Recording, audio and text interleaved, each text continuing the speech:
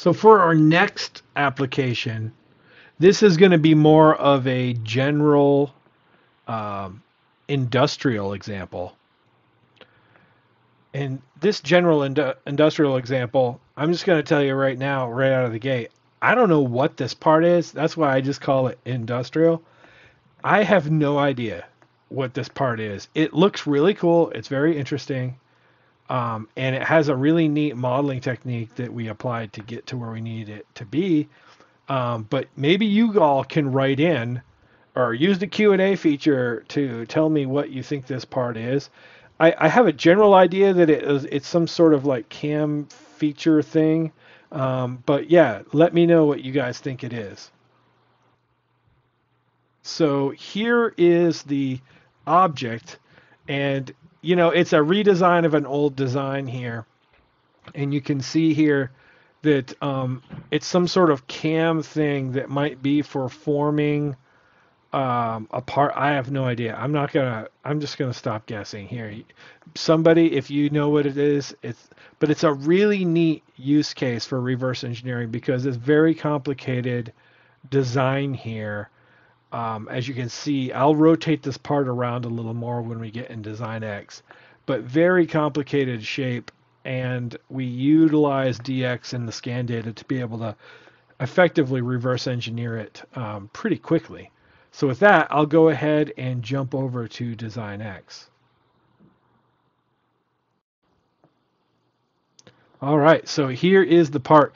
There's no good way to screenshot this. Every single direction I tried to look at it from different directions. There are some interesting ways, but this almost makes it look like it's an optical illusion when you take a look at it. I have no idea which direction to screenshot it from. It's very difficult. You really just need to rotate it around and look for yourself. Really neat part, right? It looks like it's grabbing and revolving and forming a part, right? Down to a smaller size there. Really neat. Or it could be, yeah, I don't, again, I'm not going to speculate anymore. So let's go ahead and just dive into the application itself and the modeling portion. So here is the scan data. If I turn that on there, I got to actually turn it on. And you see here, beautiful scan data.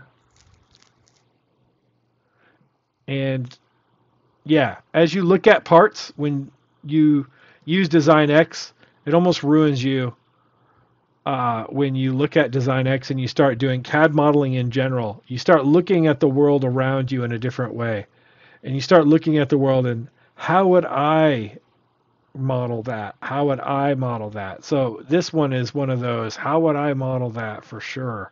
When you look at how it's built, it's just a really neat looking part. And it's like a nice 3D puzzle. And you look, the history is not super long. So we'll just go ahead and we'll roll back. And we'll see here we fit an axis and draw a sketch. Let's go ahead and draw that sketch. Okay, very interesting there. We're just doing one little, just give it a second to update here.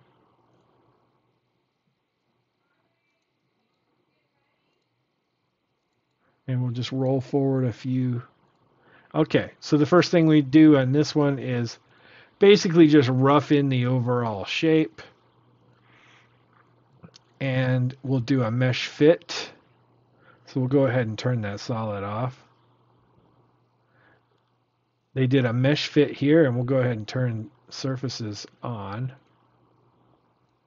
Really neat idea. Like when I see that, I would have been, you also have to understand what the purpose of this part is and what's necessary, what faces have to be super accurate, which ones do not have to be super accurate, right? So there's a sense in you have to at least know the part a little bit to know. Again, I never would have thought, let's fit all of this as one. I probably would have fit this as one, that as one, trim them together. But hey, I mean, that's pretty cool. They fit it all as one shape there. And then go ahead and move forward, we'll turn the solid on and cut. You see that they cut that away.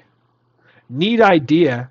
I probably wouldn't have done it that way, but I'm not saying they're wrong either, right? It all depends on what your purpose is and what you need out of this. So now they're producing some sketches, some basically producing reference geometry to then start building the complicated part that you all want to know and I want to know how they went about doing it. And you can imagine it's some sort of loft that's going to be there. So went ahead and extracted this guy.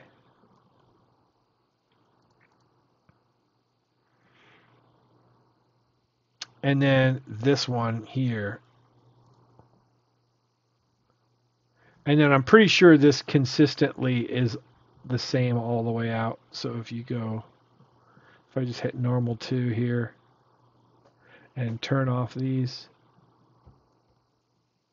that's going to be a constant this direction, and I can do the flip-flop here to the other side. Oh no, it's slightly different there. I was thinking this was a constant extrude all the way out,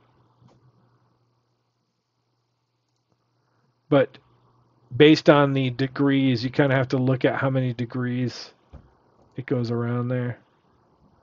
All right, so they went ahead and created that. Let's go ahead and we went ahead and extruded that piece and merged it in.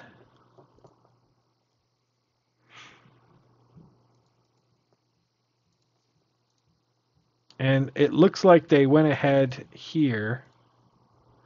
I've done this an awful lot where I'll create a sketch that's mainly just for measurement purposes. So they're using this reference information. They're like, here, I need to draw this. Where is that in space? Where is that? Find the dimension of what something is, right? So in reference to the center lying circle. And this is all to dimension that helix there. So we'll see what's going on there. So they use that to then develop a helix. And we will turn that on down here. There we go. So you'll see here what they're doing is just defining what that is.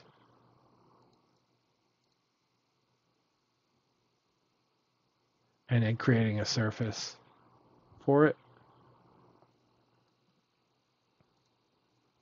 Very good. Very good. We'll just see the direction. Where is this going? Where are they going to take us here on this wild ride? Okay. Now they switched over to defining the center path for that loft here, which is really neat. They just went ahead and drew that.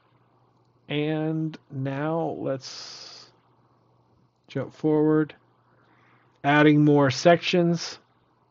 So they basically defined that perpendicular to this, they're going to create another section there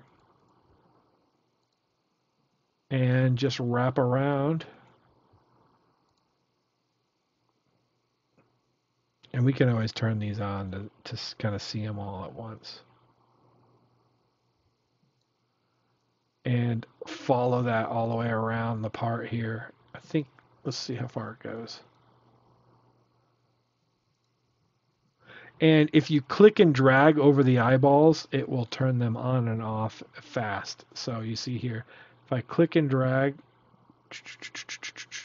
off, on. So that's just a neat little trick there that works inside of Design X. I've seen that in some other softwares before, really neat. So you see here, we went ahead and turned those all on. And then now, the magic of creating a loft between all those sections. And then now I'm just going to clean up the view a little bit so you can see it. And we'll turn off that this helix because they're not using it at the moment. And these two there. Now let's go ahead and roll forward a few more. They extended it in both directions. And they extended that. Now they're going to do some trimming. Trim those back.